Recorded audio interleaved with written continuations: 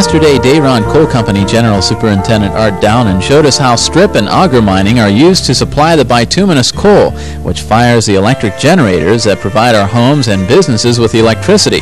This morning, he'll show how the tons of soil and rock removed to expose the coal seam are put back into place. The process is called reclamation, as Art Downen will explain after you watch this.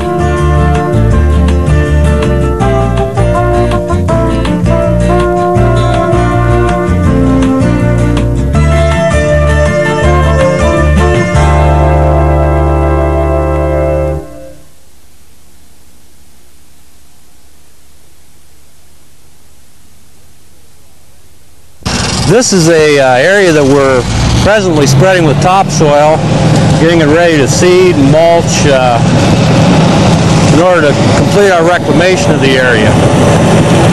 We started on this morning, and we'll plant it probably tomorrow morning and mulch it at the same time. What we're doing here, we have a D11 tractor up here rough spreading the topsoil. And this D11 is the largest tractor that Caterpillar makes. It's something like 770 horsepower and 300,000 pounds and pushes about 35 or 36 yards at a time. And then we're smoothing the ground or finishing the ground with a D10 Caterpillar tractor, which is the second largest tractor that Caterpillar makes. But as he comes down through here, he's got about let's see, that'd be approximately 100,000, 120,000 pounds of material that he's pushing in front of him, spreading. About 60 tons.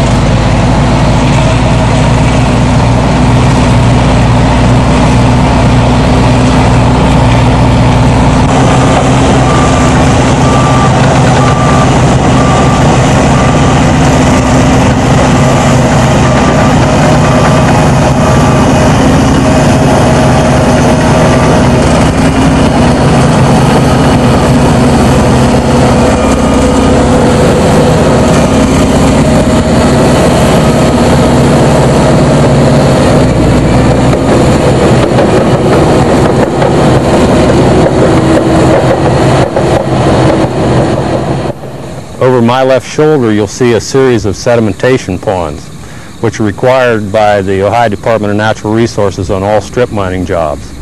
All rainwater that falls on an active operation has to be directed through diversion ditches into a sediment pond in order that we can control the quality of water that flows off of our permitted area. It's very stringent what we have to do to meet these requirements. And basically, any water that comes off our job has to be palatable, something that you could drink. We're now standing on some number 7 reclamation that we're planning on planting within the next couple days. And the reason we came up to this area was that we were showing you the sequence of operations on our number 6 coal. You notice off to my right, down along a tree line there, you'll see a green area where we started stripping approximately a year ago. In last fall, in October, then we planted this area that's green. Our stripping moved on down the line to the brown area now that has been seeded, mulched with straw, fertilized and limed. Another couple weeks that'll be standing green also. Further on down, you'll see the active mining operation, which will be leveled up, spread with topsoil, and planted this fall. And earlier we were standing down where the trucks are operating now.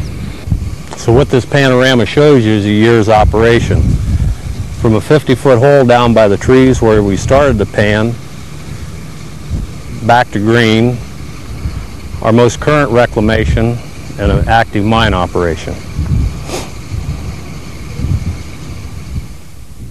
It would take weeks for machines, even as powerful as bulldozers, to scrape away the massive layer of soil and rock that covers the coal seam. That's why strip miners rely on explosives to make the job a lot easier. Tomorrow you'll learn about the art of blasting from Tom Shoemaker of the Atlas Powder Company.